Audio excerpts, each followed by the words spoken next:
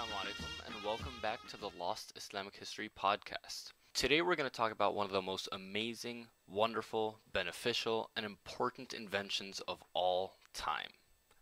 Coffee. Today over 1.5 billion cups of coffee are drunk every single day all around the world. It's become a cultural staple almost everywhere you can travel to and is part of billions of people's daily routines. So where did this tasty and addictive drink come from?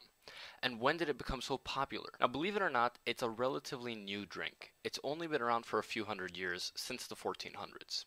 Now, I know that sounds like a long time ago, but relative to the rest of human history, thousands and thousands of years, coffee is a pretty new invention. So where did it come from? Well, the legend goes that somewhere in Ethiopia, or maybe Yemen, there was a goat herder who realized that every time his goats ate beans from one particular tree, they had a lot of extra energy and were jumping around all over the place, and generally acting pretty crazy. I don't know about you, but if I saw my goats doing that, I would stay very, very far away from that tree. But apparently that goat herder was a pretty brave fellow and ended up chewing some of those beans and realized that he had more energy because of it. Eventually, the people in that region realized that if you grind the beans, you can dissolve the powder in water and make a dark drink that gives you more energy. Thus, coffee was born. Now, that story may or may not be true, but what's important is that during the 1400s, this new drink began to be pretty popular in Yemen. They called it qahwa, based on the Arabic root word qaha, which means having no appetite, because this drink tended to dull one's desire for more food.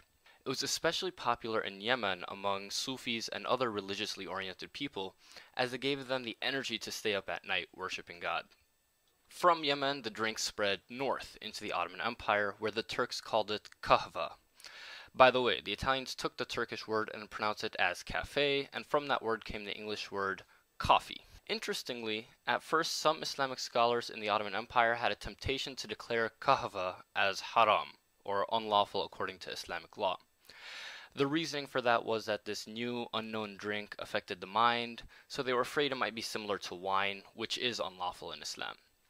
In any case, that ban didn't last long, because during the reign of Sultan Suleiman Qalanuni, also known as the Magnificent in the West, the highest religious authority of the empire, the Grand Mufti Abu Saud Effendi, analyzed the drink and realized there is no legal basis in Islam to declare it unlawful, so the consumption of coffee was allowed again in the empire.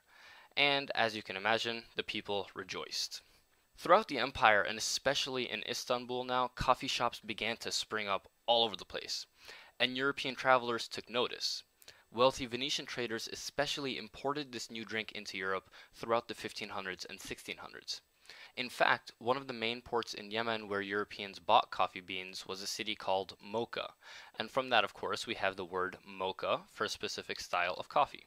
Now, the Europeans also went through a religious legal issue with coffee. The Catholic authorities were tempted to declare the drink as unlawful, especially since it was a quote-unquote Muslim drink. But eventually, in the year 1600, the Catholic Church again allowed its use, and again, the people rejoiced. Now, probably the most important impact of coffee in history was the fact that it helped pull Europe into the Renaissance and Enlightenment eras. Throughout Europe's Dark Ages, alcohol was the drink of choice. You'd start your day off with beer soup, have a piece of bread with beer for lunch, and finish off your day with some bedtime beer to help you sleep. Needless to say, it's pretty tough to build a stable and organized society when everyone is always drunk. When coffee was introduced, people began to drink that instead. And coffee has the exact opposite effect of alcohol. It makes people more alert, makes them think more clearly, and keeps them awake. With coffee houses opening up from Paris to London to Florence, more Europeans began to actually think about things like philosophy, government, the rights of man, which all helped spur the Enlightenment, which eventually brought democracy to Europe and helped it enter that era of imperialism, where the Europeans conquered most of the Muslim world, including the birthplace of coffee, Yemen. Isn't that ironic? Well, there you have it, the story of coffee from obscure goat herders to European Enlightenment to imperialism. I hope you enjoyed this episode of the Lost Islamic History podcast, and we'll see you next time. Salam.